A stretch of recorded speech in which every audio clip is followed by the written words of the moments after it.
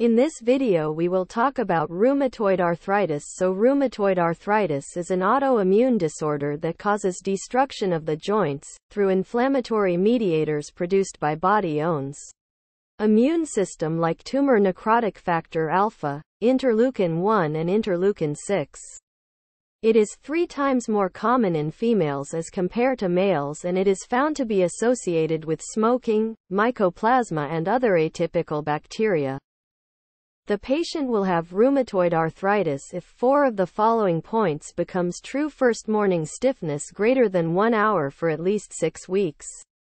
Secondly, swelling of wrists, metacarpophalangeal joints, proximal interphalangeal joints for 6 weeks. Thirdly, swelling of 3 joints for 6 weeks. Fourth, symmetric joint swelling for 6 weeks. Fifth, RF factor or anti-CCP will be positive, and 6th point is that CRP or ESR will be raised.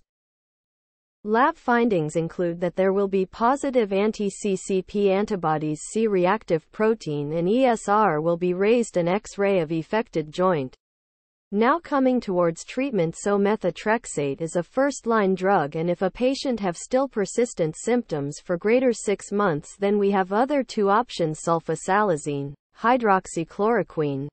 In the third step we will move towards step-up therapy like TNF inhibitors, for example adalimumab, infliximab and etanercept are used. If still inadequate response, then switch to other TNF inhibitors and continue methotrexate.